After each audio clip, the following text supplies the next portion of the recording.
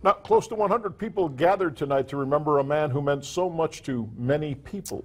A touching tribute tonight for Jose Mendoza. He was shot to death early this morning while fishing at the Causeway Pier near the JFK Causeway.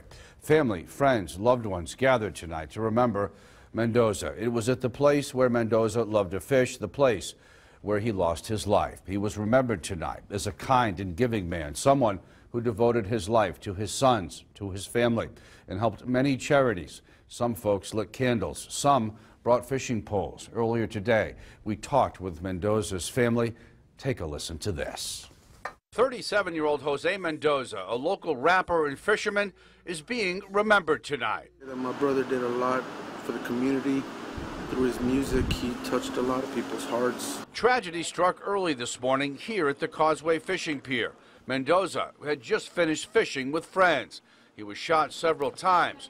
Officers tried CPR, but it was too late. Mendoza did not survive.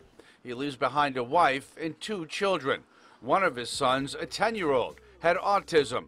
They are seen together in this video he made. Your daddy's right here and I ain't going nowhere. He spent the last several years of his life trying to help the battle against autism. Did a lot of benefits, did a lot of walks for autism, did concerts for him, did a video actually for autism.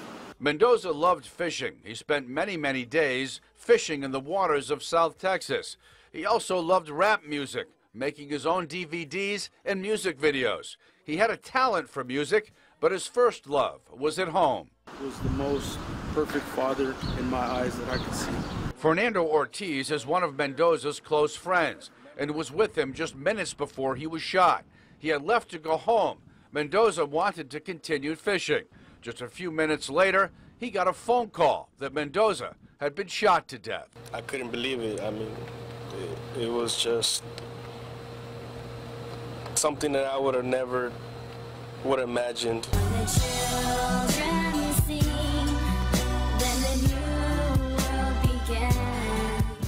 A life cut short, but not forgotten. Well, about 2 hours after the shooting, police say a 29-year-old man showed up at police headquarters and told them he had been involved in this shooting.